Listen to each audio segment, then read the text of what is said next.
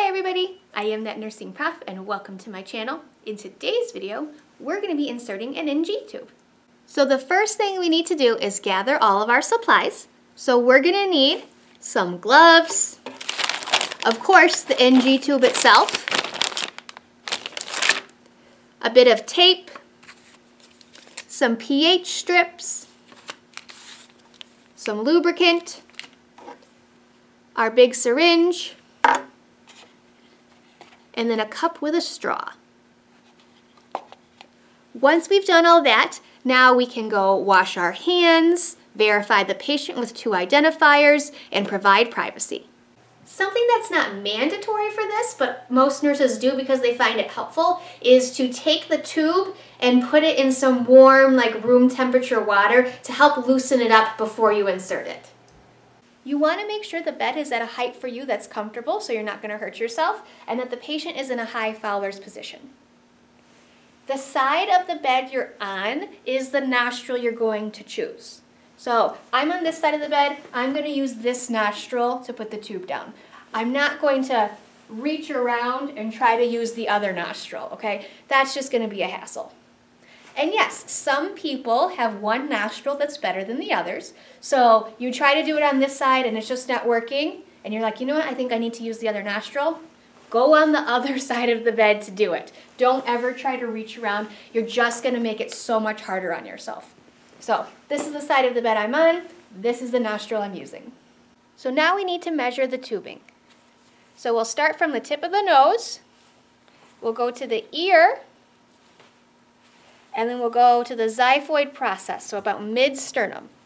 So this is about how long we're going to go with our tubing, okay? Some tubing has marks on it like this, so you'll know. If it doesn't have marks on it, then just take like a little piece of tape and put it at that place so that way you know how far to go. So once we measured, once we know how far we're supposed to go, we're going to take our lubricant, dip our tubing in the lubricant.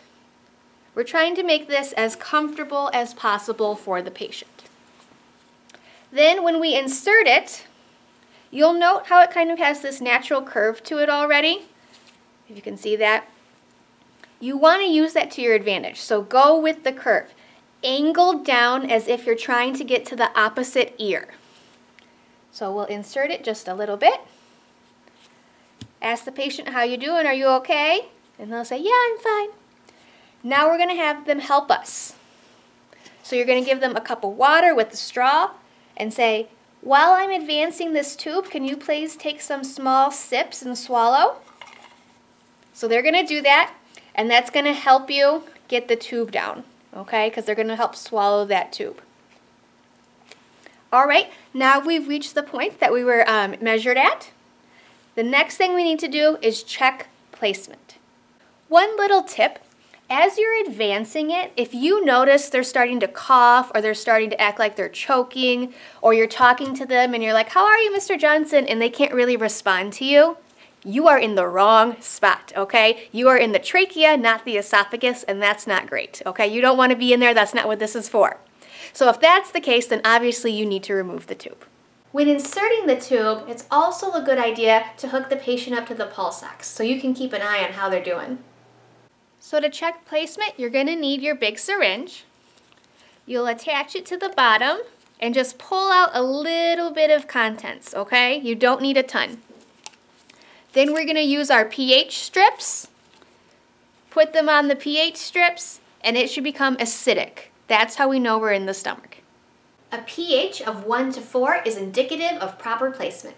A chest X-ray will commonly be ordered to verify placement as well. Now we're ready to tape. If you have a stat lock, which is a little device that like pinches the tubing and then also sticks to the nose, use that. If you don't have one of those, this is what you do to the tape.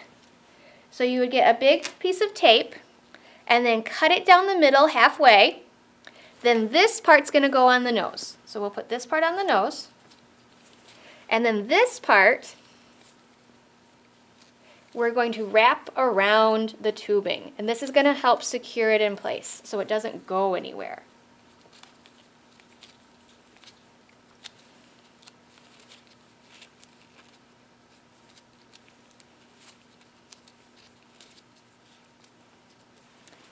There we go. So now it's in. And you can get a safety pin, or you can even get another piece of tape and then secure it to the gown. We don't want this to get accidentally yanked or removed or anything like that. So there we go. We have our NG tube. So that was my video on how to insert an NG tube.